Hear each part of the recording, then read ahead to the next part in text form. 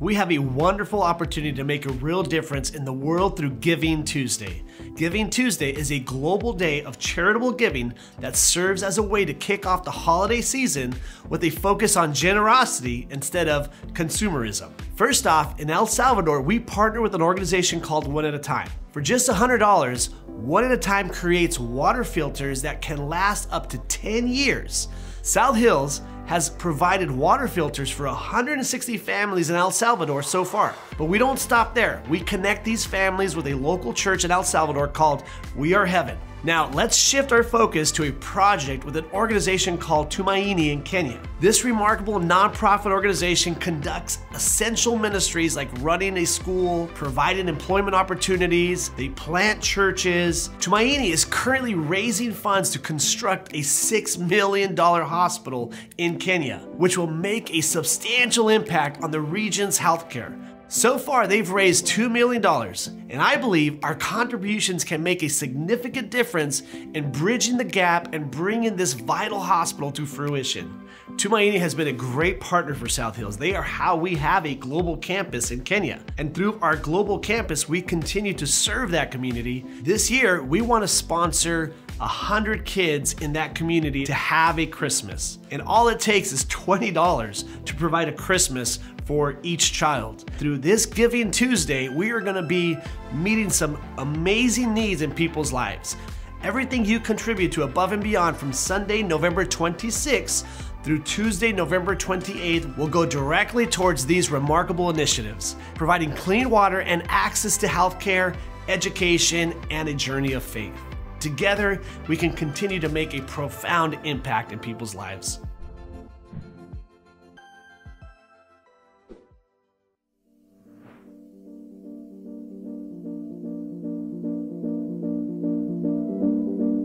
I can quit whenever I want. I wouldn't even call my thing an addiction.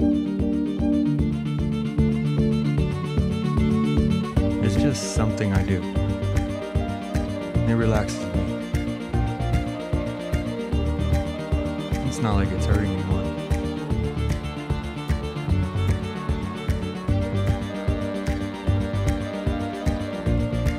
Is it the best thing for me? Maybe not. But I can quit whenever I want.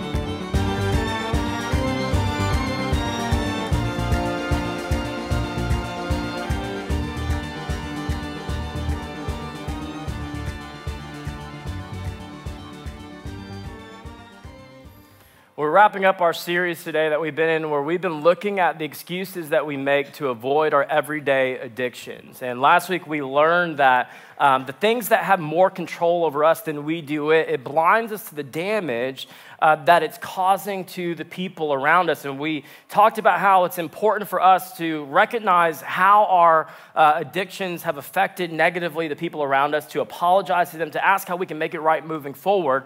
That making amends is about restoration, not retribution. And if you're taking notes, the title of our message as we wrap up this series is "It hasn't been an issue for a while. I think I'm over it." It hasn't been an issue for a while. I think I'm over it. Let me pray for us before we get into the message today. Jesus, we love you. Thank you for who you are. Thank you for what you've done.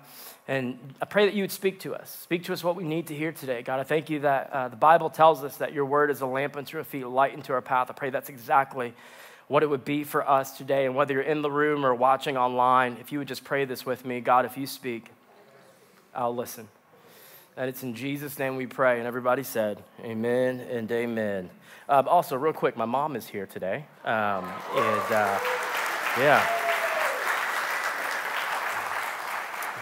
Which is why I don't have any holes in my pants, done like that. So, and I got all my tattoos covered up just to honor her. And just didn't want to have a conversation later, that's all. Anyone ever have a habit that you knew was unhealthy for you, and you got to a point where you recognized how bad it was, and so you said, you know what, maybe it got to the point where you were so frustrated with it that you're like, I gotta stop. And you know what? I'm never going back to it. Anybody ever have to? We probably all have things like that, right? I don't want us just thinking about big things, right? It can be anything, right? For me, one of the things I realized was a problem was I moved to South Florida, West Palm Beach, to work at a church, and it was the first time that I was living in a different state than my family. So my family really wasn't in like driving distance. And so this was the first time that I felt like I was really, really, really on my own. And so I'm not a cook. I don't try to be a cook. I can make you a mean bowl of cereal. Excellent at that.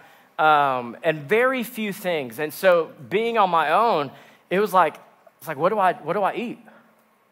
What do I do for food? How do people do this every day? Right? And so I remember there was a period early on where, I was like eating out every single meal. Like on the way to work, I'm getting breakfast. While I'm at work, I'm going out to get lunch. And on the way home from work, I'm picking up dinner. Right? And what I realized very quickly is how unhealthy, not only for me physically, but also for my budget. Right? How many of you have ever started to do your budget and you're calculating your expenses and you know you still got a lot of other expenses that you haven't even added in and you're already in the red? Right? That's when you know it's like danger. And so I decided to say, okay, well, how much am I spending eating out? Like, let me just do the math. When you actually do the math on that stuff, it is terrifying. And so I did the math and I was like, something's got to change. I got to figure this out. And so I'm trying to like look up like YouTube videos of how to cook simple things, right? I'm the guy who took a frozen chicken breast and just threw it in a hot skillet. Didn't realize you had to thaw it out. Anybody else do that? Can you make me feel better about myself? Thank you. Appreciate you. Thank you. And that's how bad it was, right? But I got into a rhythm where I could make a couple things, easy things. Like my mom, she showed me how to use a rice cooker, so I knew how to make rice. And growing up, we ate rice with every meal. It was rice and meat and maybe some vegetables. And so I could do that. And so I knew how to do about 3 things really well. And I got in a good rhythm, right? It was like 3 months where I limited the number of times that I was eating out to about 3 times a week, which is pretty good. I think that's pretty good, right? Being single, I think it's great. And so I was in this rhythm. It was great. And then, you have that one day. You have that one day where maybe it was a terrible day at work. Maybe you're just tired, right? And as you're driving home from work, you drive by the McDonald's and you're like, man, it would be so much easier to just pull into this drive-thru and get me something that I love, right? And then you drive by the Wendy's and it's like, oh my gosh, it'd be so easy to pull in and get a Frosty and some French fries. And then you drive by the Burger King and it's like, oh my gosh, it'd be so easy to go get a Whopper right now. And then you drive by Chick-fil-A and it's like, God just spoke to me. This is my dinner, right? And you have that one day. All it takes is one moment, and it completely derails you, right? This happens because breaking any unhealthy habit is really hard, right? Maybe for you, it's, I'm going to quit flirting with people at the gym behind my spouse's back. Maybe for you, it's, I'm going to stop overspending and using my credit card online, right? Maybe for you, it's, I'm not going to allow myself to get angry, right, when I'm lobbying for my ideas at work anymore. Whatever it is, we've all hit pain points that cause us to swear certain things off, right? Maybe you've actually confessed it to someone, you've taken action, right, and you've got some accountability, and you started to experience some level of freedom as a result of it. And I guarantee you, when you experience that little bit of freedom from that thing that has more control over you than you do it, you feel better. Right? And you can see how it positively benefits the people around you, right? And then you start to tell yourself, you know what? I'm never going back to that, right? I've experienced some freedom. I'm never going back to that. And you mean it, right? And you don't go back to it until you do. Some of us end up being so vocal about our recovery that it's hard to actually admit when we relapse. And now we're back doing what we did before, feeling twice as bad and maybe holding on to a greater secret that we can't unburden. The reality, and all of us need to understand this, with anything that has more control over us than we do it, the reality is that most people in recovery relapse at some point. Most people relapse at some point.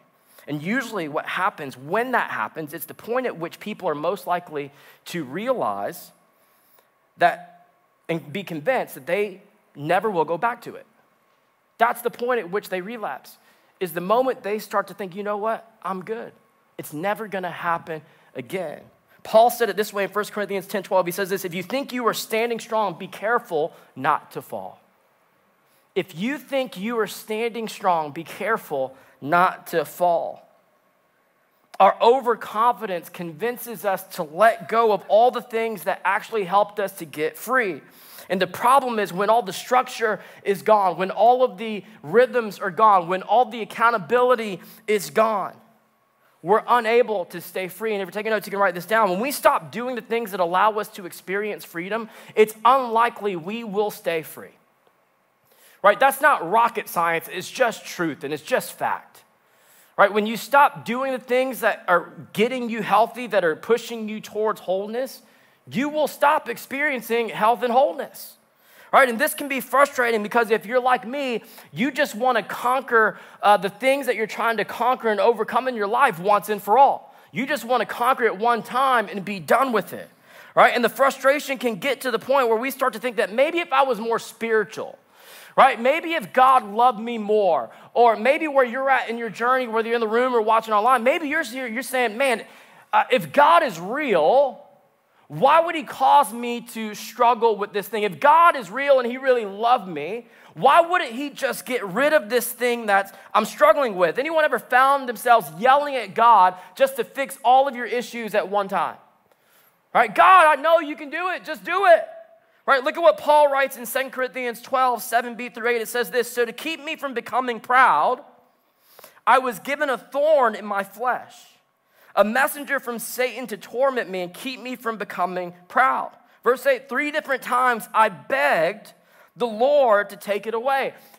Paul is like one of those, I don't really know if this is a thing, but like Paul is like considered a legendary Christian. Right? People aspire to have the kind of faith and live the kind of life that Paul lived, that we see in the Bible. And here he goes saying, you know what? In order to not become proud, to remain humble, I've been given a thorn in my flesh, a messenger from Satan that's going to torment me.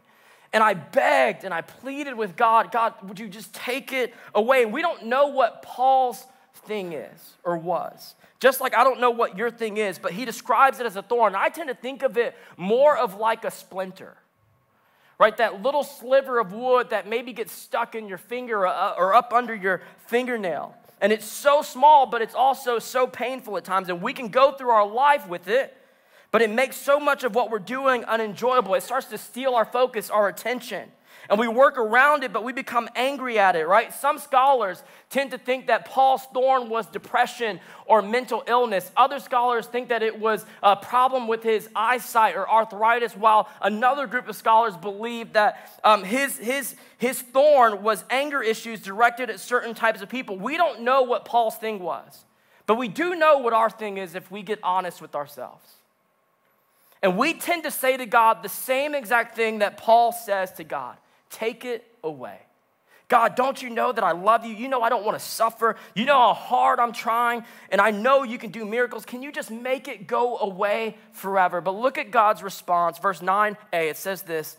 Each time he said, my grace is all you need. My power works best in weakness.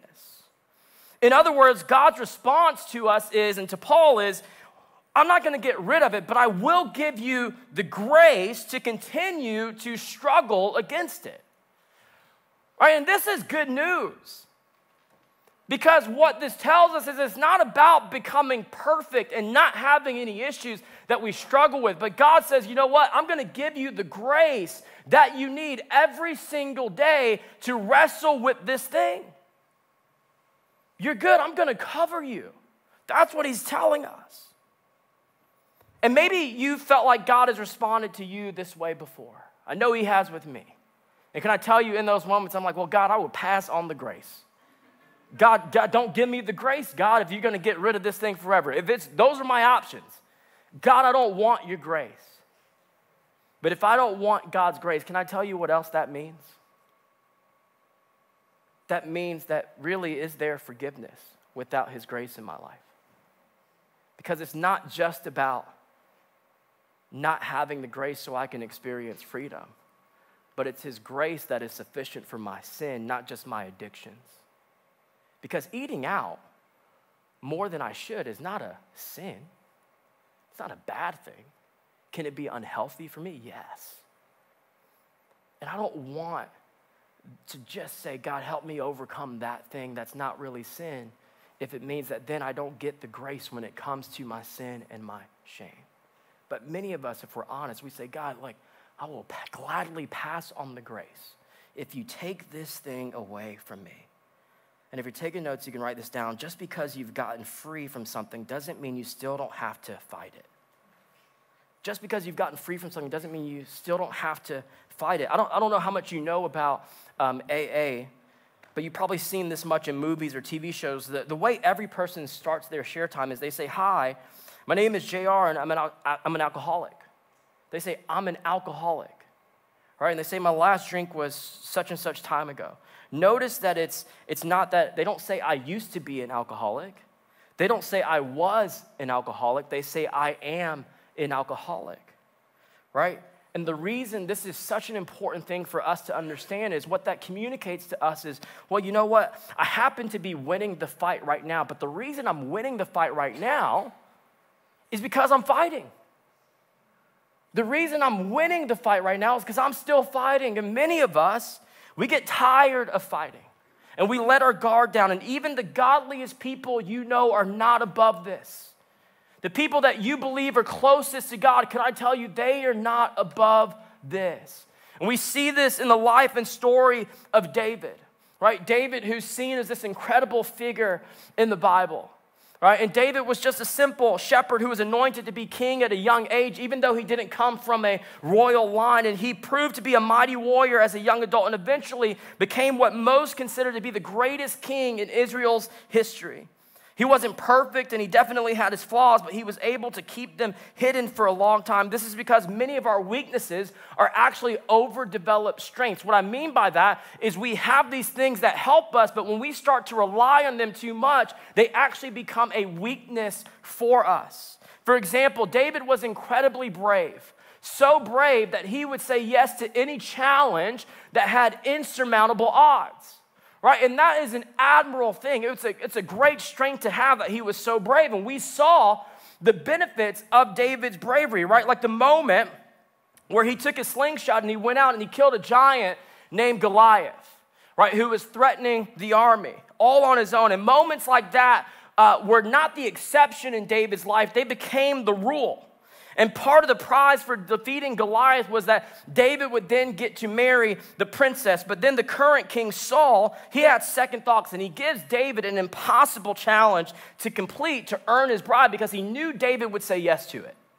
He knew David's mentality. And the reason Saul gives David this challenge is he actually believes that David's going to die in this battle. And ultimately, we come to learn that's ultimately what Saul wants. Look at what 1 Samuel 18, 25 through 27, it says this. He told them, tell David that all I want for the bride price is 100 Philistine foreskins. Vengeance on my enemies is all I really want. But what Saul had in mind was that David would be killed in the fight. David was delighted to accept the offer. Before the time limit expired, he and his men went out and killed 200 Philistines. Then David fulfilled the king's requirement by presenting all their foreskins to him. So Saul gave his daughter Michal to David to be his wife. Now, while some of us may be a little disgusted and weirded out by King Saul's requests, David was excited because fighting was what he excelled at. He knew he was good. He knew without a shadow of a doubt that he could go do what Saul wanted him to do. The violence required for this request did not faze David. And so he's able to defeat the army. He wins his wife, but this trait of his didn't always work out well. And I think David's addiction, his obsession, the thing that had more control over David than he did it was power. Right? David, his addiction was power. And it was his desire to just get whatever he wanted, even if he had to use force to get it. And that's not always the best, smartest, or most godly option, and it still isn't. And David comes to realize this. At one point, David was on the run, hiding with his men in the countryside from Saul, who was jealous of David and wanted him dead. And the men David was hiding with, they were sort of like hired security for ranchers and farmers, and they accepted payment in the form of food. And keep in mind, everybody knows who David is, right? He's a famous war hero, so he tells one rancher, hey, we've been protecting this land, this place for a while. Can you feed my men? Because he knows that's how I have to pay them. And this was the rancher's reply. Look at what 1 Samuel 25, 10 through 11, it says this. Who is this fellow David? Nabal sneered to the young men. Who does this son of Jesse think he is? There are lots of servants these days who run away from their masters. Should I take my bread and my water and my meat that I've slaughtered for my shears and give it to a band of outlaws who come from who knows where? And so this guy is clearly and intentionally insulting David, and David, he takes it personally. Look at what verses 12 through 13 says. It says, so David's young men returned and told him what Nabal had said. Get your swords, was David's reply as he strapped on his own. Now, many of us look at this and we say, man, David's kind of overreacting. But when normalcy in your life is, you know what? Hey, here's what I need you to do. I need you to go kill these guys and bring me back 100 foreskins. When that is normal for you, it dilutes your ability to even estimate what type of proper reaction you should have to anything. And this was David's typical way of responding to things. Whether it's the right response or not, David wants what he wants, and if he has to use force to get it, he will. And that's why he responds this way, right? And fortunately, someone gets to him before things get way out of control. And they get him to zoom out and see the bigger picture. He then begins to incorporate this sort of contemplative style into his life and into his way of thinking, right? Look at what Psalm 16, verses 1 through 4, it says this, keep me safe, O God, for I have come to you for refuge. I said to the Lord, you are my master. Every good thing I have comes from you. The godly people in the land are my true heroes. I take pleasure in them. Troubles multiply for those who chase after other gods. I will not take part in their sacrifices of blood or even speak the names of their gods. This is the same guy who just said after Nabal is insulting him, hey, strap up, let's go. This is the same guy. This is the same exact guy. And so we see all of a sudden this shift, right? And I want to just kind of give you an idea of what this is looking like verse by verse here. Verse 1, he says, keep me safe. What he's saying is, you know what, God, I'm going to go to you instead of trying to do this on my own.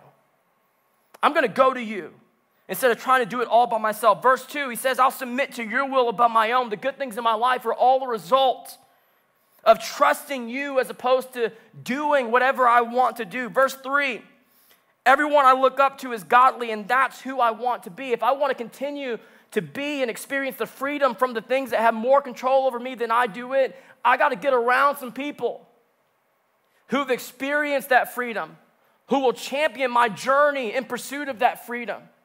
Right, I got to get around some godly people. Verse 4, when people elevate anything above God, including their way of doing things, it never turns out well. I know we've heard that song by Carrie Underwood, Jesus Take the Wheel. And I wish that would become something that we actually live by. Because we know, we've all probably in this room, whether you're watching online, we've all probably had moments where we've tried to do something our own way versus God's way, and we can be honest about the fact that it probably didn't turn out the way we hoped it would. And then we've had moments in our life where we've done things God's way. We've surrendered our agenda, our will, and we said, God, whatever you want. And we've experienced the fruit and the blessing that comes with that, yet we still go back to our own way. But this is the gist of David's prayer.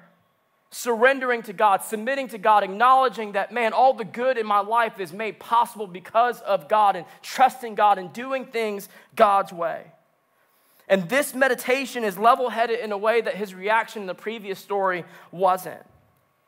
He's journaling and meditating on these ideas as a way of helping himself exit his addiction. And step 11 in recovery is seek through prayer and meditation to improve your conscious contact with God, praying only for knowledge of his will for you and the power to carry that out. And this is about, if you're taking notes, you can write this down. When we pray God's way, we move from a self-centered perspective to a soul-centered perspective. When we pray God's way, we move from a self-centered perspective to a soul-centered perspective. See, most of us, we pray as a way of grasping for control, not giving God control.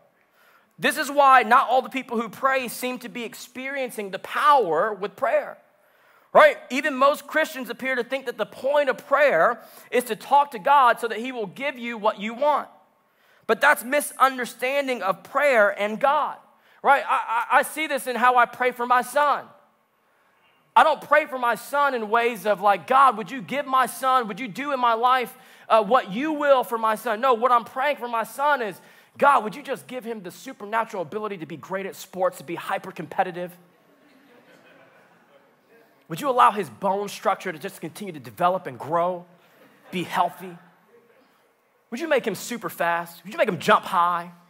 Right, that's praying for control over what I want, not what God wants, right? But many of us, if we're honest, that's how we pray, right? But the Bible, it frames prayer as a way to widen our view, to see God's perspective, and to help us understand our desires, our impulses, and his will for our lives. Most people have not been taught to pray this way. This is why the disciples in Luke chapter 11, they asked Jesus to teach them how to pray. They saw Jesus praying, and they said, oh, he is praying differently than we are. He is experiencing something that we aren't experiencing. And so he teaches them to pray. It's the Lord's Prayer. And can I tell you, there is really not a whole lot that is really in it for us in the Lord's Prayer. It's really about directing our attention and surrendering everything about us to God and saying, God, I want your way above my way. Your kingdom come. Your will be done. And that's how Jesus prayed. And can I tell you what David learned, what David started to understand is to pray that way. David prayed much like Jesus taught the disciples to pray, and this contemplative prayer helps you and I slow down, zoom out, gather God's thoughts, not our thoughts, not our perspective, but to gather God's thoughts, God's perspective, as opposed to just simply impulsively acting on our own. And if you're taking notes, you can write this down. Prayer is not about changing God, but becoming willing to let God change us.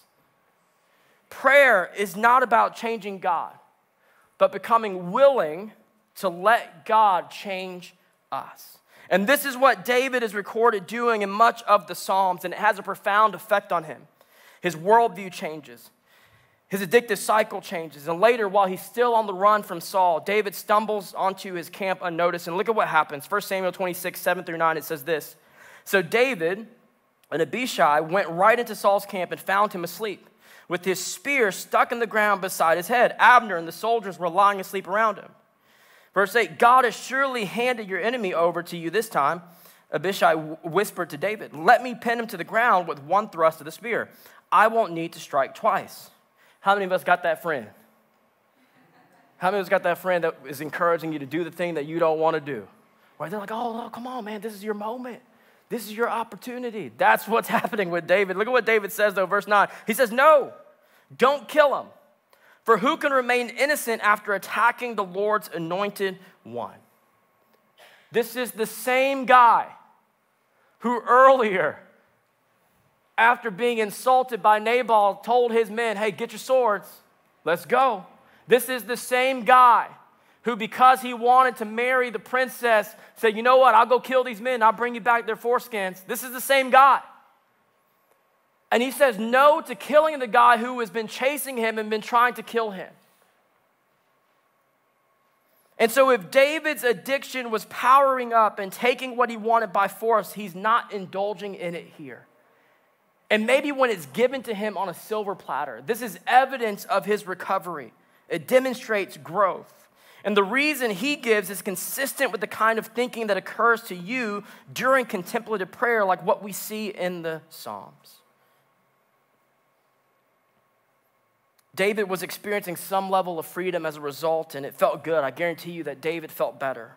It was benefiting the people around him, and I'm sure David told himself, I'm never going back to that. And he meant it. And he didn't go back to it until he did. If we were to continue reading David's story, we see in the book of 2 Samuel that David commits adultery with a woman named Bathsheba, and then arranges for her husband to be killed in a battle. And this is a relapse, because most people in recovery relapse at some point. And so David powers up and he takes what he wants by force. And like most of us, when we relapse with the thing that has more control over us than we do it, David went bigger with his addiction than he did before. And this is how we think. We say, well, I screwed up. I might as well go all in.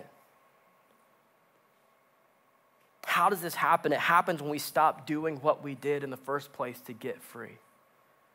This is why step 10 in recovery tells us to continue to take personal inventory. And when you are wrong, promptly admit it. See, when we don't have any rhythms for contemplation, we become neurotic, exhausted, and angry, attempting to calculate and control what's too big for us to handle on our own. Essentially, we start to play God rather than trusting God. And when that blows up, we cope, and it never works out well. But what David knew, but seemed to have forgotten as Deshaun comes back to join me, and if you're taking notes, you can write this down. Here's our big idea today. We can't eliminate our addictions overnight. We must manage them every day. We can't eliminate our addictions overnight. We must manage them every day. Recovery isn't something that's one and done. It's a path that we walk down and we work on continuously. It's the process of receiving and utilizing the grace necessary to manage the splinter that you wish you could pull out, but you can't. And this is why the writer of Hebrews 12, a passage that we've revisited throughout this whole series, he says this, 12 through 13, it says this, take a new grip with your tired hands and strengthen your weak knees. It tells me someone who has been fighting something that they are struggling with. Mark out a straight path for your feet so that those who are weak and lame will not fall, but become strong. What I love about this is there's a word that's found in the Bible, a Hebrew word called darash. And that Hebrew word translates to the English language as to wear out a path. And when we see this in the Bible, we see this word in the Bible, this Hebrew word in the Bible, what it speaks to is the understanding that there will be seasons where God will feel close and there will be seasons where God feels distant. But if you darash, if you wear out a path, you know where to find him, because you won't need to see where you're going. You can feel where you're going because you've worn out a path. It feels different than the rest of the ground you're putting your feet on. Imagine just pacing back and forth, and over time, if you're walking on dirt or soil, there's just going to be a path that starts to get created. And can I tell you what happens when we do the things that help us experience freedom and we do them continuously? It helps us do what the writer in Hebrews 12 tells us to do, to, wear out a path so that those who are weak and lame can become strong. It's not just about your freedom, but it's about the path that you're wearing out for you, and other people may come alongside of you, and they may need the same path that you've worn out to experience freedom. And so as you continue to just do all the things that are going to help you get free, there's going to be a season where, you know what, you relapse like David did. And you know what you can do? If you've worn out that path, you can go right back to that path, regardless of whether you can see it or not, because you can feel it. It's different on this ground. And so I'm going to keep going because I know this is the place where I got free. Right? Many of us, we don't experience freedom because we're just not willing to do the things that God has put in front of us to do.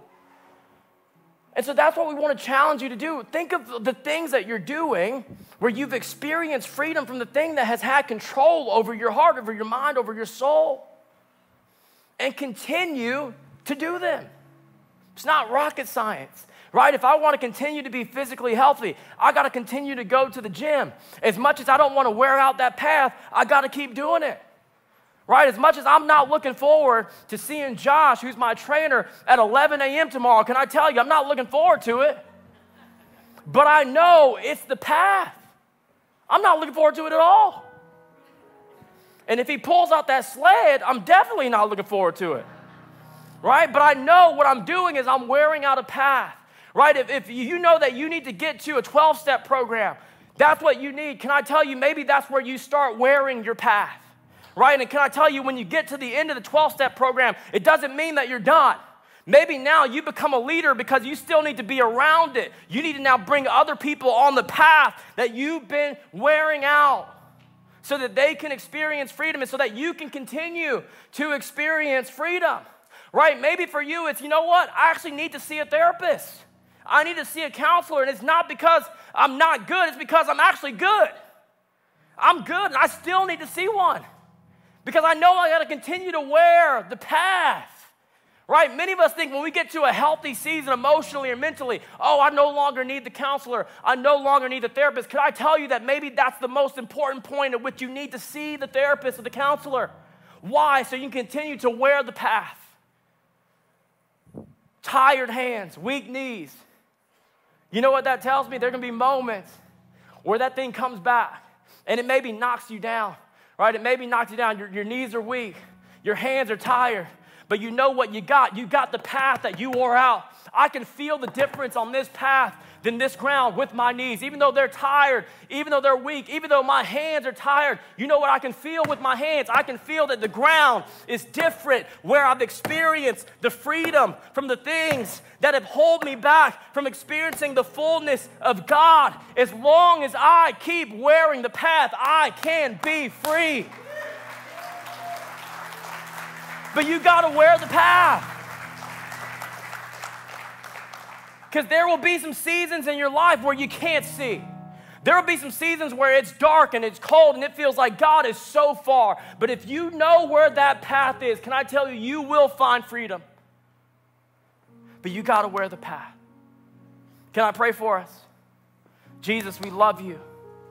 We thank you for who you are. We thank you for what you've done and what you're doing. And God, I pray, God, you know the things in this room that have more control over us than we do it. And I pray that you would help us to get honest and real and vulnerable, not just with you, but with the people that we trust, the people that we feel safe with in our life. Because I believe that's the first step in starting to wear our path towards freedom, to darash. And so, Father, I pray, would you give us the courage and the boldness to get honest and to get real. And as we get honest and open with you and with those that we trust in our life, I pray that you then give us the boldness to take the steps necessary to continue to wear the path. The path that we know, regardless of what's going on, I know this ground feels different. I know where it leads. Would you help us? Father, as we wrap up this series, as we wrap up today, thank you for your grace that is sufficient in every season, every circumstance. And may we not lose sight that freedom is not possible without you. We love you, we bless you, and it's in Jesus' name we pray. And everybody said, amen and amen. South Hills Church, I just want to take a moment and say thank you for watching our service online. Whether you're watching it for the first time or you're watching it again because you enjoyed the service so much from the weekend, I'd like to take a moment and dive into our giving. Every week we give people the opportunity to give back and give to the local church so that God can continue to bless your lives and bless your finances. Here at South Hills, we believe that everything comes from God. We believe that He's the one that chose us and brought us into this world, gave us our gifts and talents and abilities. And I just want you to know that when we give, we are giving back what God has already given to us. If you've ever seen any of our envelopes at a South Hills campus, you'll see on there that it says, every week at South Hills, your generosity is giving people the opportunity to live a better story. And there's a scripture on there in Matthew chapter 6, verse 21 that says, where your treasure is, there your heart will be also. So I want to encourage you today to click down below and set up your giving, whether it's for the first time or whether you're doing reoccurring giving. We have 4 ways to give here at South Hills. 1, you can do it in person at any of our campuses through an envelope. Or 2, you can actually text any amount that you would like to 84321 one. And the third way is to download our Church Center app.